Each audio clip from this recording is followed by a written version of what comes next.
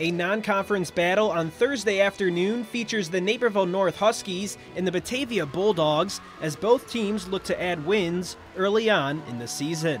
The first points of the match comes off a serve from Leah Norris as Batavia is not able to keep the ball alive before hitting the floor.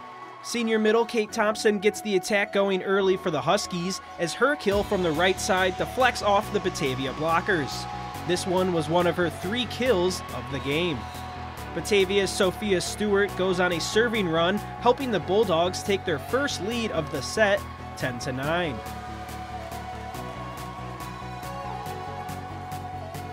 Senior Isabella Fleurima's kill in the middle of the first set helps build some confidence and momentum within the Husky squad.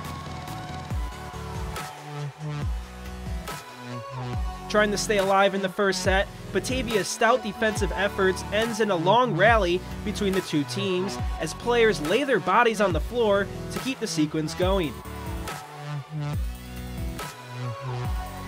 A Thompson middle attack deflects off the hands of a Bulldog as the Huskies increase their lead to 19-13.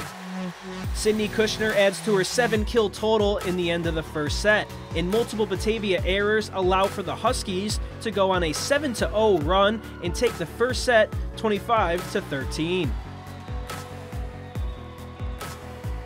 Elizabeth Rossi and Simi Capustova place a block at the net that stuffs Batavia's outside hitter, with the Huskies opening up the lead in set 2, 15-9.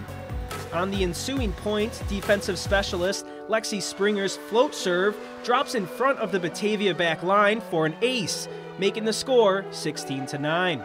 The chemistry between Norris and Capustova connect on a slide kill that puts the Huskies on the brink of a set 2 win. Fleurima ends the second set with her 3rd kill of the match as Naperville North defeats Batavia 2-0 and advances to a 5-3 record on the season. It just helped our confidence. From yesterday, we wanted to really work on just consistency, and I think today we really showed that off. Our setting was really good.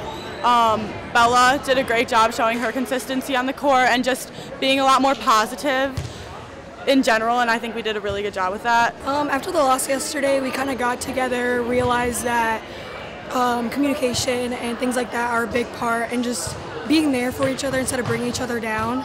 And after a loss like that, we realized that this was a game that we could put things together and try new things, and it's going up from here.